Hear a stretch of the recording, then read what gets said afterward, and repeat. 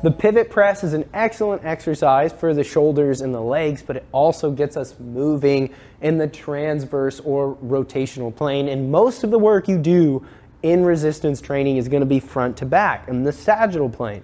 So having a handful of exercises in your repertoire that incorporate that transverse plane will help you feel good, move well, and stay athletic.